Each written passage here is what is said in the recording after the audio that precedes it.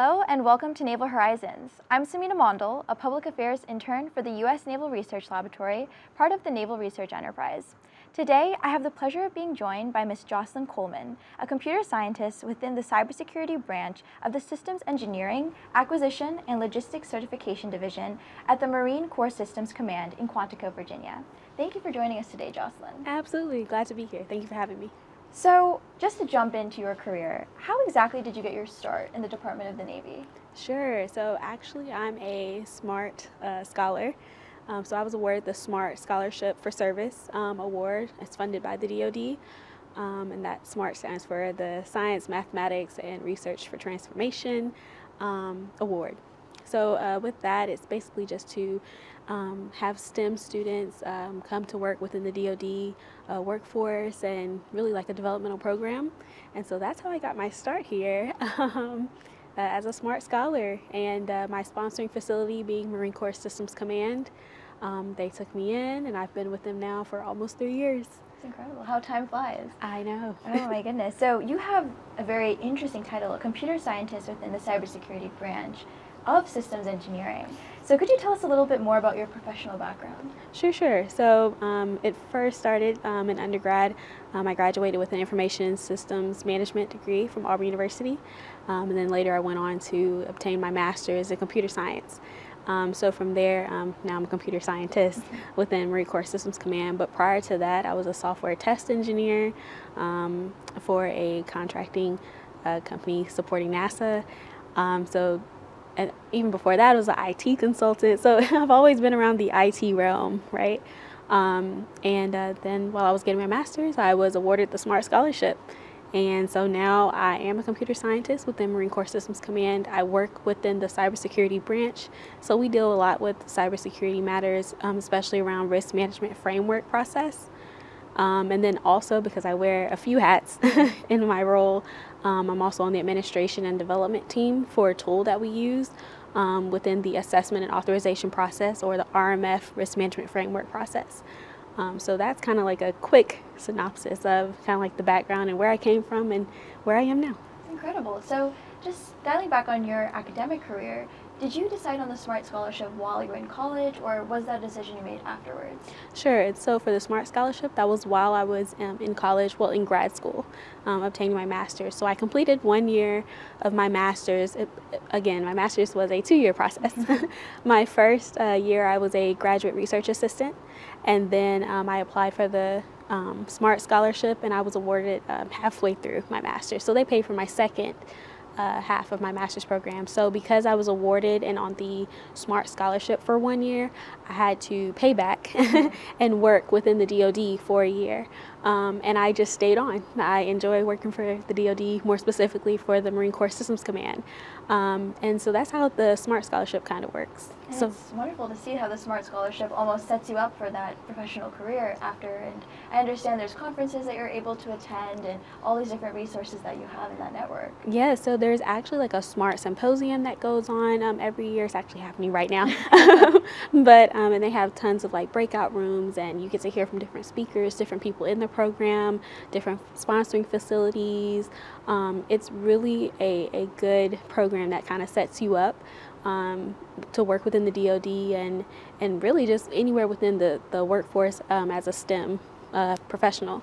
But also that SMART program, it wasn't, unfortunately, I didn't have this opportunity, but now if you are awarded the SMART program, the SMART Scholarship, and you have it for a year and a half or more, you actually get to intern with your sponsoring facility. So it kind of gives you that, just a taste of that real world experience before you actually go and work for them after graduating. It gave you that foot in the door, which is wonderful. Absolutely. So we understand that you assist the Department of the Navy on the daily, and it's in the support of assessments and authorizations for the applications of the U.S. Marine Corps and overall Navy. So how do you use STEM in your everyday job? Yeah, for sure. So like I said earlier, we work within the risk management framework process for the authorization and assessment process. So I work under the SCA, or the Security Controls Assessor.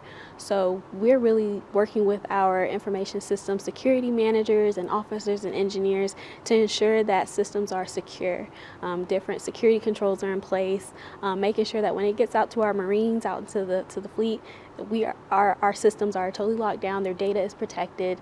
So really just working to make sure that we have cybersecurity in place.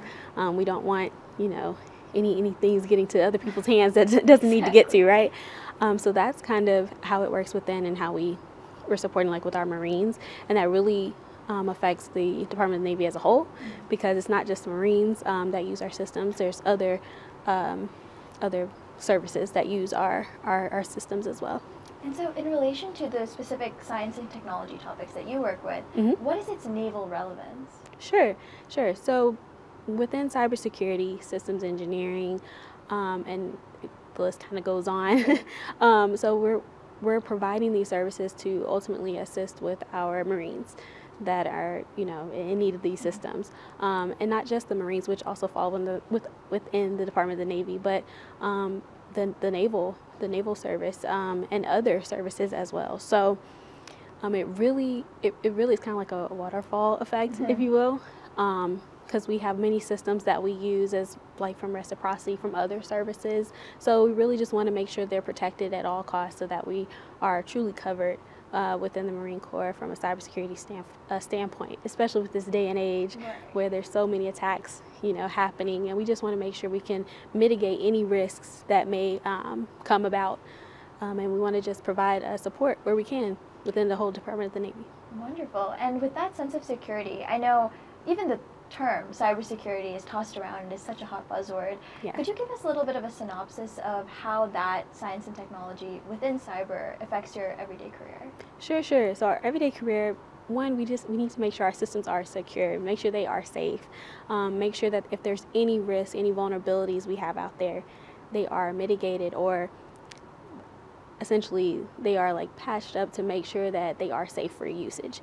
If you have anything that's extremely vulnerable or high risk, you don't want to risk it, putting that out and to be used, because then we can have people infiltrate in, or use stuff that's not for their usage, right? So that's kind of like what we're working with every day. And we're trying to support the individuals who need to use these systems, and we need to have them locked down so that they can use them safely. And we don't need to have people getting into the wrong hands, because it affects those out in the fleet.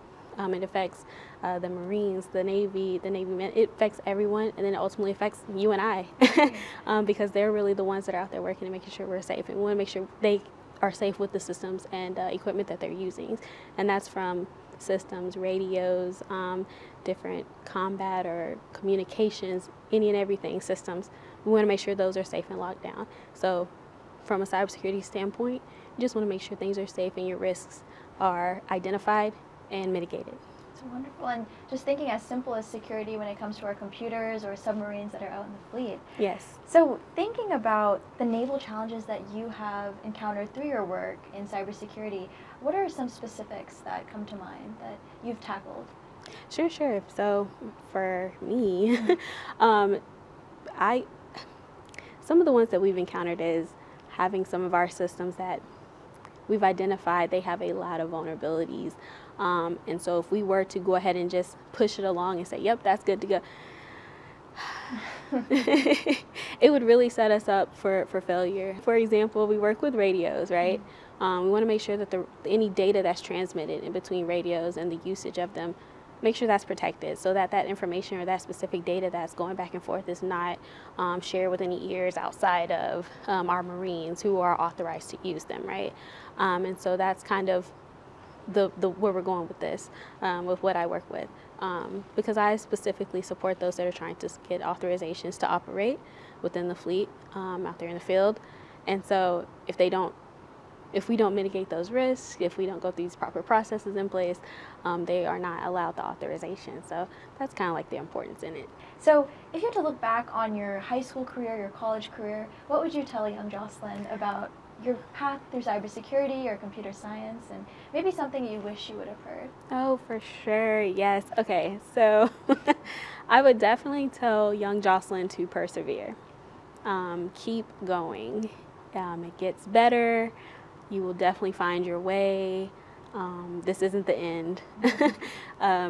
So once I got to college, I was actually a chemical engineering major. That's what I started out as. And we'll just say, for lack of better terms, I was dismissed from chemical engineering.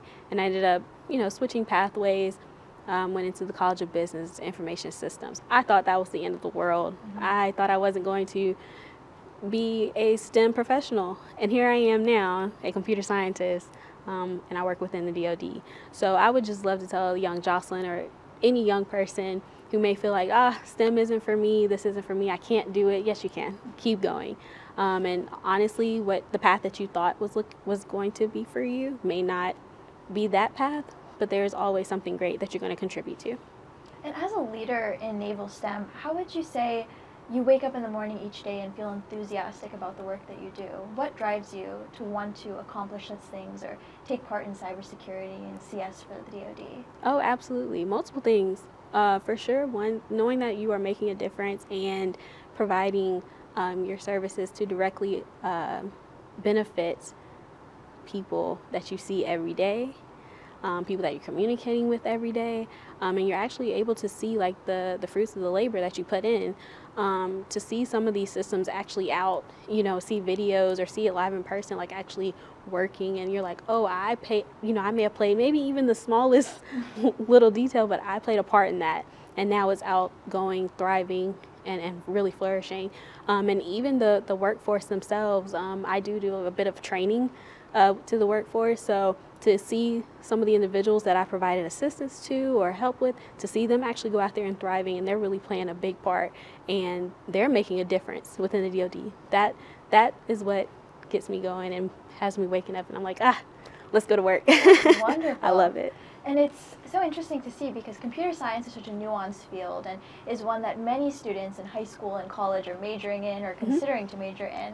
So it's great to hear your account of how not everything is so linear when it comes to choosing a major or choosing your path. Correct. Yeah, it's not. And you can, the thing is, once you have a title in whatever you do, what you'll learn is that 9 times out of 10, or more than likely, you probably won't just be doing one thing. Right. You'll have multiple hats. And I think that is the best thing for me in my experience, because, like I said, I work within like cybersecurity and the RMF process, but I'm also more so on that computer science side.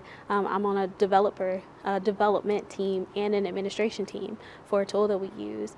And I do training, providing education, right? It's multiple things that you can do. And I think that's the beauty of it too. It truly is. Now, to cap off our conversation, Joccelyn, and it's very inspirational and so admirable to see the ways that you've used computer science in your career. Is there anything else you'd like to leave our viewers today? Oh, yes, absolutely. So I would definitely always say to the person, kind of like I mentioned earlier, to the person that feels like they can't do it, or this isn't for them, or they don't fit in, go for it. Go for it. Do it. I did not fit into what I thought was this mold I needed to be in. I wear my hair as a big afro, right? I have bright fingernails all the time. I don't fit into this mold that I thought, as I was growing up, that I thought an engineer or a STEM professional would be in. And here I am thriving, and I'm like, I got this, right? And so just to any other person that, women, right, or any type of underrepresented entity or type of person, go for it. You got this. You can do it. And for anyone that may have struggled, in the day, go for it. It's all good. STEM is, if you really love STEM, you can definitely fit in. There are multiple avenues and multiple ways to get in. So definitely go for it. Thank you so much, Joccelyn. I know that I'm leaving this conversation so inspired, and I can't wait to see how many countless students you're impacting with your story. So thank you so much. Thank you. Thank you. I appreciate that. And thank you all for watching at home. Be sure to check out past and future episodes on the Naval Horizons website. And until next time, I'm Samina Mondal.